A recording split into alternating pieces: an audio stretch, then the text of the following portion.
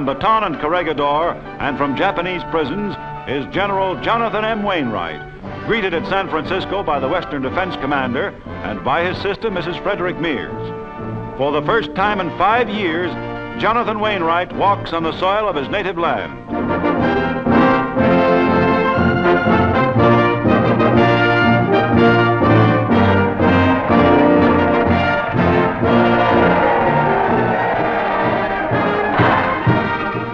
Along San Francisco's Market Street, 500,000 people line the 2-mile route of a formal review honoring the last-ditch defender of the Philippines and his valiant command.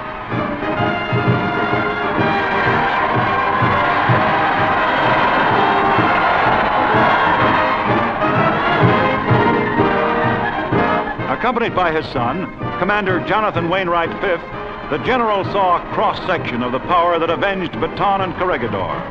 Arriving in Washington, he meets Mrs. Wainwright for the first time since she left the Philippines in early 1941. Together again, the general and his wife receive the acclaims of hundreds of thousands on a hero's tour through the nation's capital.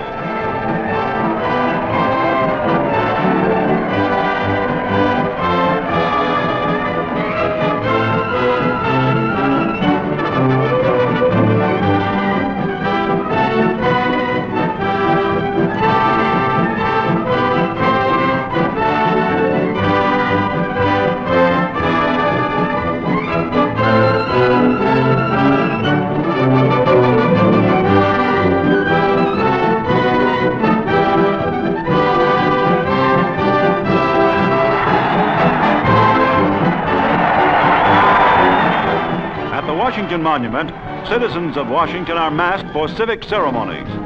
They await the man who has tasted both the bitterness of defeat and the joy of victory as much as any leader of our time.